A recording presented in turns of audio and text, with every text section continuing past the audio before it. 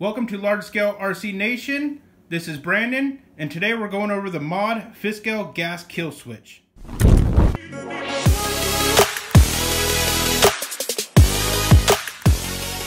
The first kill switch that we have today is the Mod Fisker gas kill switch. Part number is 19930. This kill switch will hook up to any open channel that you have available on your receiver.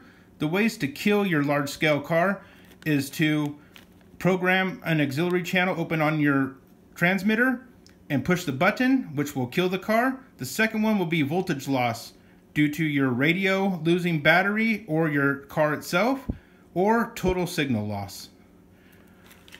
The second style kill switch is the non-aux style. The part number on this is 19935. And the difference of this one is if you do not have an open channel available on your receiver, you will use this Y splitter to connect in the mod kill switch. You will turn off this kill switch by powering off your radio, voltage loss, which would be either in your car or your transmitter, or total signal loss. Included in your Mod Fisker kill switch is the kill switch itself, the LED clip that will connect to your LED, stickers, zip ties, and your new kill switch that will replace your stock one and that will connect to the coil, and instructions on how to install. Included in the non-auxiliary Mod Fisker gas kill switch is your kill switch wiring harness, the LED clip that connects to your LED light, the zip ties that install stickers, the instructions, and a Y splitter for your receiver. This mod kill switch has one purpose: to reliably kill your Fisker engine quickly and safely. A kill switch that you can trust in from beginning to the end of your race. This simple design has no dip switches, as you can see. No parameters to choose from. All you do is simply plug and play.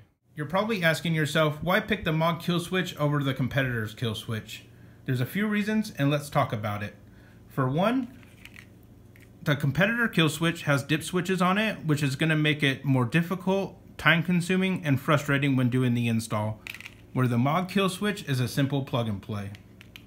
The second reason is durability. While testing with the competitor's kill switch, I found that this failed within 1 month of usage.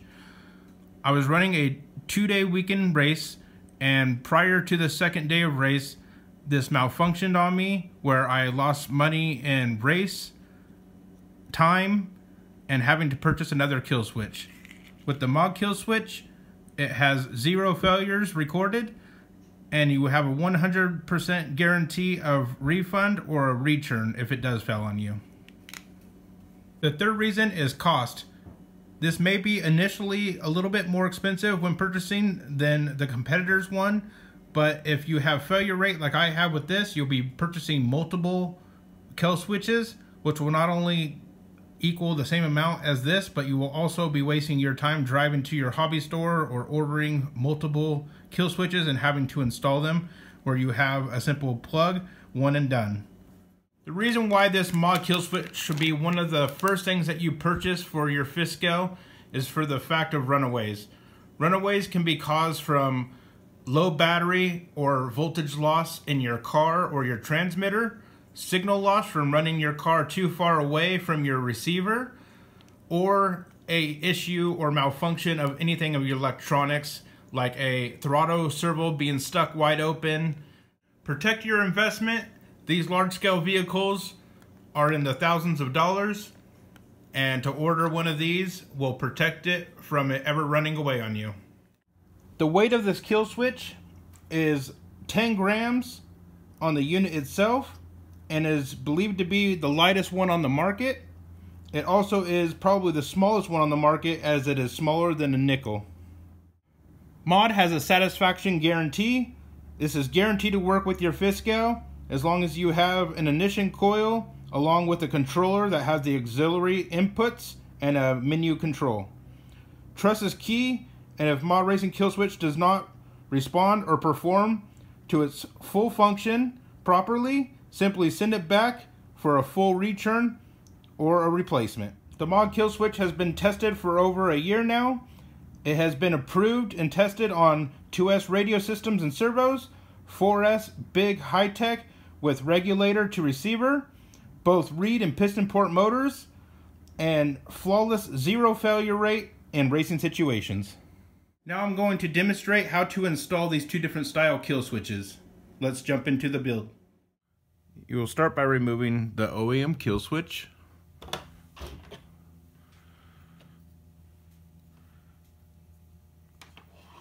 And now we will install the mod kill switch.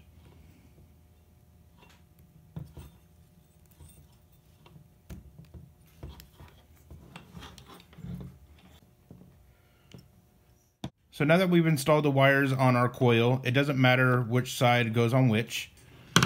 Now we'll replace the cover. We'll install the screw on the front.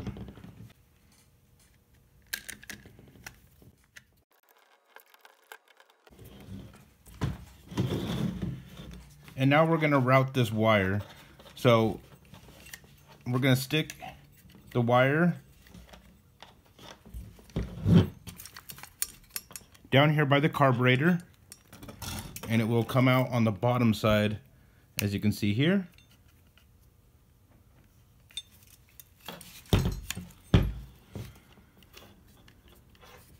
You're going to make sure that the tabs are in the slots, and we'll replace our fan cover. You'll stick the kill switch into the fan cover as shown here, with the tabs up and down vertically, which will give clearance to the coil wire, and you're going to make sure that your wires are up and out of the way of the fan.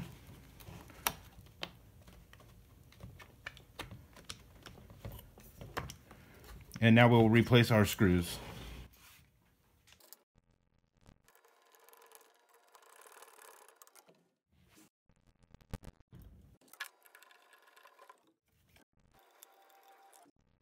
Now that we've installed all the screws on the fan shroud, we've routed our wire underneath the carburetor and secured it to the front mount plate with the zip tie that is provided. You may also secure it to one of the fins on your crankcase vent.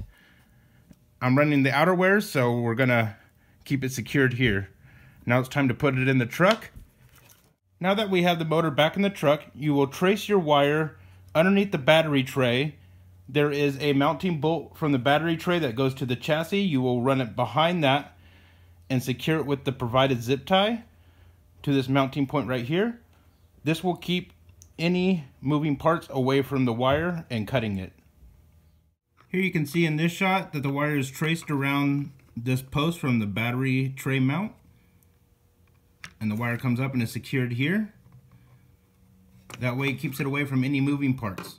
We will now move on to installing the front portion of our kill switch harness. Remove the tray off the receiver, and you will remove these 2mm bolts on your on-off switch. We will now take this portion of the kill switch and run our red connector down where the wires go with the on-off switch. Alright, you can see we ran the black and red braided wire down here through the hole where all our other wires are leading in, and we will pull it out to this side and connect it to the motor side of the wiring harness. Now that we have plugged in the two harnesses together, we will take the zip tie that is provided, place it in the hole on the receiver tray,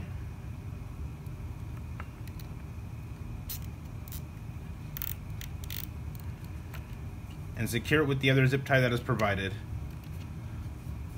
This will keep all your wires free from any moving parts and out of the way, and if you need to disconnect your kill switch, you just disconnect it right here. The black wire will go into any open slot on your receiver, so we will place this in channel 3, which I have available. If you have a receiver that is completely full, you will run the non-aux style, which comes with the Y splitter. You will simply remove one of the servos from the receiver place it in the splitter. Place your mod kill switch in the other side of the splitter of the female. Install the male into your receiver. It's as simple as that, and now you're ready to go. And now we just need to drill the hole for the LED. You will need a 8mm bit to install, and let's go ahead and drill this in.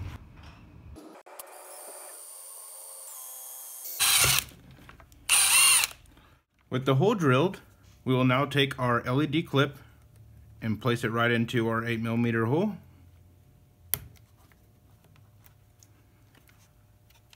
Take your LED, push it in from the bottom,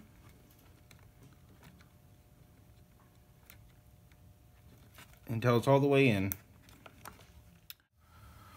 Now that we have our LED installed, we will now reinstall the 2mm screws on our on-off switch, if you decided to go with the mounting spot that I have chosen. Make sure that you don't over tighten the screws.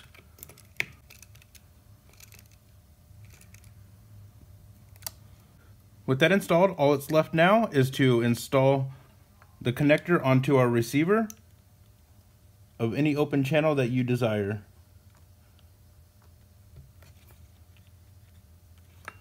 We now have it installed in channel 3. We will place our mod kill switch into our receiver tray. When mounting your LED light indicator, make sure that you put it in a place that you like best. It's recommended to place it in the side of the receiver box, as the clip and the cover will get in the way. This is where I wanted it. Place it wherever you like. You can put it in the cover, but know that the wires will be connected to this cover, so you won't be able to completely remove it out of the way. So recommended to put on the side of the box or wherever you desire to put it. With your transmitter turned on, you will now turn on your car and verify that the LED is lit up. You will need to program a channel on your controller. As you can see, I push the switch here and it turns off the LED light. You also want to test it by powering off your transmitter, and you can see that it's now blinking, and that means it will cut your engine. As soon as you turn it back on, now it lights back up again.